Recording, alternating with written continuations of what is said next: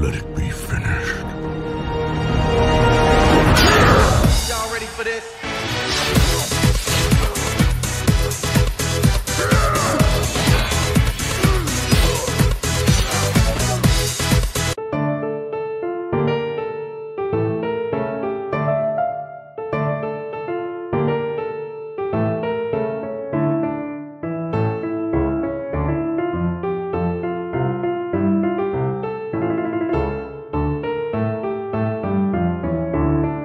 So last year I released a video talking about the conflict between Saurfang and Sylvanas, and how with the release of Tides of Vengeance, Blizzard was clearly gearing up to have Saurfang restore honor to the Horde, and how I found that such a viscerally offensive story decision, especially considering which character they were laying on the slaughtering table to do it, that I decided I couldn't play World of Warcraft anymore. Well, now that story is concluded, and I have feelings on the matter. First, and most importantly, one of the big changes Blizzard made to the questline I talked about in last year's video was that Blizzard added an entirely new path to make where you could choose not to help Saurfang and remain loyal to Sylvanas. This would put you on the path of a Horde loyalist, a path that they would be constantly trying to goad you away from by making remaining a loyalist optional. By the way, you don't have the option to switch back to a loyalist after choosing to betray Sylvanas. You're stuck there. Now, for the most part, being a loyalist would mean going along with whatever harebrained traitorous scheme the rest of the characters were cooking up, but like all sneaky and shit, or at least that's usually what Nathanos' plan ends up being. Frankly, 99% of your enjoyment of being a loyalist will ultimately come down to whether or not you like Sylvanas enough to tolerate Nathanos being omnipresent the way he is. Now, I actually don't mind Nathanos, but he is a contentious character because he's been Sylvanas' love interest since Classic, and one of the writers started to project on him this expansion in a way that can only be described as creepy. Either way, things don't get interesting until the last part of the war campaign, where the rebels are lined up outside Orgrimmar to siege the place and probably sticking their dicks in iron stars to prove their honor or something, while the loyalist is inside rallying the leaders, burning rebel propaganda, rallying the Horde citizens, and beating up Eitrigg because Eitrigg sucks. But now we're at a position where Blizzard has to pick a winner, and both characters have massive fan bases that comprise different variations of Horde ideals. Both Sylvanas and Saurfang presumably care deeply about the Horde, jury's out on Saurfang since his honor is so vapid and narcissistic, and embody different elements of the Horde and what they stand for. So outside of just military might, Blizzard has to finally decide who wins that ideological battle, which is going to be a very difficult and nuanced concept to go through, and the Horde is nothing!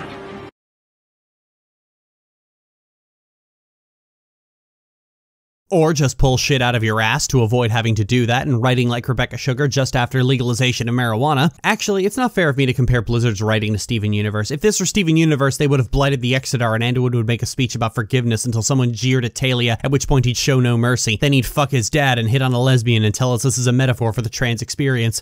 And Warcraft isn't at that point. Yet.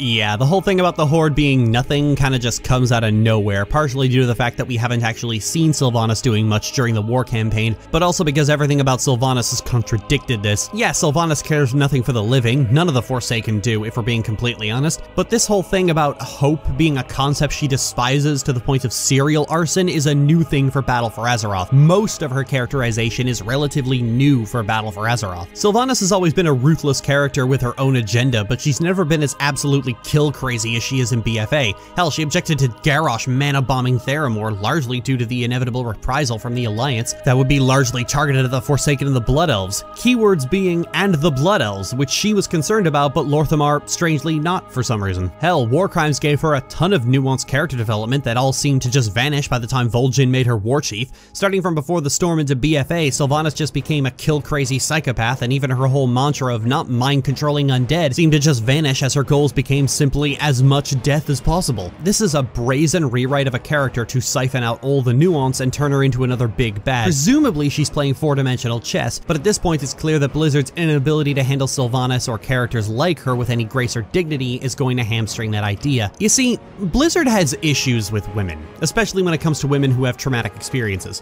Just after the war campaign, it's made clear that Tyrande has become obsessed with vengeance for Teldrassil and isn't answering the Alliance's letters. Oh boy, I can't imagine how she'll feel when she's informed the war is over and we have to be friends now. From Miss of Pandaria onward, Jaina went from a Steven-esque pacifist to a bloodthirsty anti-Horde zealot after the Horde bombed Theramore and killed everybody there. A traumatic change that will last until Battle for Azeroth, where she was given a character arc of just forgive and all her troubles went away. Characters like this are all over Blizzard's games, like Widowmaker and Kerrigan, who have traumatic experiences and turn into blithering psychopaths as a result. And Sylvanas is ground zero for that kind of character, and they've always handled her in very mixed ways. Typically, she's just the hanger-on for the Horde until it's time for the Horde to do something dumb, in which case she seems to always draw the short straw. Outside of that, she's always been the only competent leader the Horde has, and, well, Blizzard don't like that. BFA was a slow, methodical destruction of Sylvanas' character, to boil her down to a one-dimensional shell of her former self and villainize her just like Blizzard always does to women in positions of power. And the fact that the fanbase split over this decision proves that there is a limit to how much bullshit people will take in regards to Blizzard just throwing away beloved characters.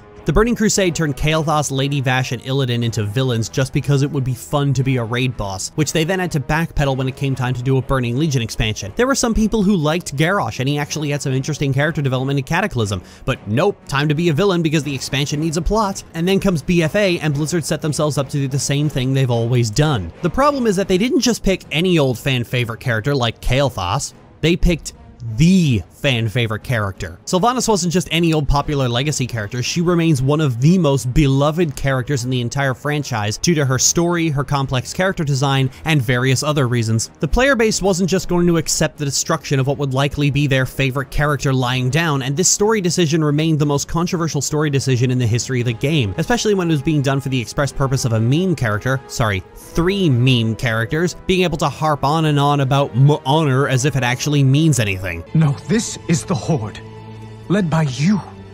Someone who has honor. I've never known honor. And what the fuck is the point of all this? I can't speak for anyone else, but my decision to remain a loyalist was born purely out of stubbornness. It was entirely a resistance to this story thread and a refusal to play along with it. I recognize the council has made a decision, but given that it's a stupid-ass decision, I've elected to ignore it. I can't say I agree with Sylvanas because her philosophy changed every single fucking day as Blizzard grew more and more desperate, but if there is one thing I can agree with, it's the one thing she probably wouldn't have said if she hadn't been written by 3 incels and a Sylvanduin shipper. The Horde is nothing! You see, Saurfang challenges Sylvanas to a duel and Sylvanas wipes the floor with him. All Saurfang can manage to do is get a nick on her face, which sends her into the obligatory "you're all nothing" speech, and then just vibe checks Saurfang to death and fucks off. Afterwards, there's a ton of dialogue about Banshee loyalists needing to be forgiven by everyone because Sylvanas tricked us all. And there's the problem. You see, Sylvanas was the designated villain of BFA, but she wasn't the only one. Most of the Horde leadership stood by and let everything happen, or worse, actively conspired to make it happen. The burning of Teldrassil, the big "oh look how far Sylvanas has gone" moment, only happens because of everything Saurfang does. You know Sylvanas' whole thing about destroying hope? Yeah, that's Saurfang's idea. It was his idea to invade Darkshore, occupy Teldrassil, and kill the Night Elf leaders to inflict a wound that would never heal. That losing their city and their leaders would destroy the Night Elves as a nation, destroying their hope. This was all Saurfang's plan that he gave to Sylvanas, and worse even, it was his idea to use rogues to butcher the Night Elf people, military and civilian alike, to sow chaos and aid the Horde in battle. And when you read all of that, you'd at first think, oh, this is Sylvanas' plan, but no, it was Saurfang. And then Saurfang choked. The whole war was to destroy the Night Elf's hope, and the most important part of that being killing Malfurion. Saurfang refused to do it because it wasn't honorable. So far, this war had included razing the land, killing the spirits, tearing apart ancients, killing civilians in brutal and gruesome ways, and pretty much attacking as out of the blue as humanly possible, and with as much subterfuge as possible. And now it's suddenly not honorable? We can kill these civilians, but not those civilians, because they're like over there and shit. So obviously the plan is a failure because Saurfang couldn't do the most important yet hardest to fail part. Had he not been overcome with a random burst of honor, the tree would still be standing because the mission would have been a success, and he knows this. That's why he tried to kill himself. Sylvanas has been a scapegoat the entire time. Saurfang died as he lived, denying his role in Teldrassil. Shit like this and his vapid narcissistic honor is what made him so difficult to actually sympathize with. Saurfang is the least likable, least sympathetic, most disgustingly written character in an expansion where one of the writers was projecting onto Nathanos. Get to the king now.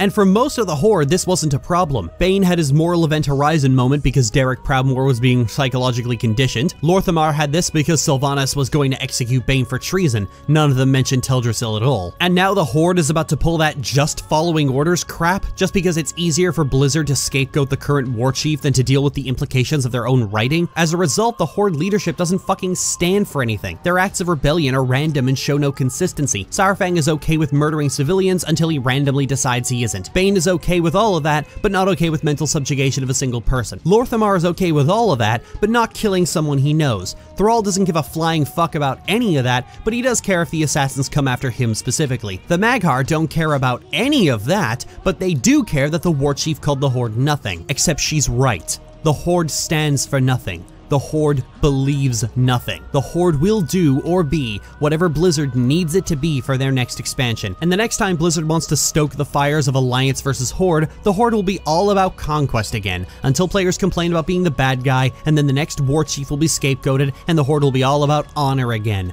The Horde will be whatever Blizzard decides it is this week. The Horde is nothing.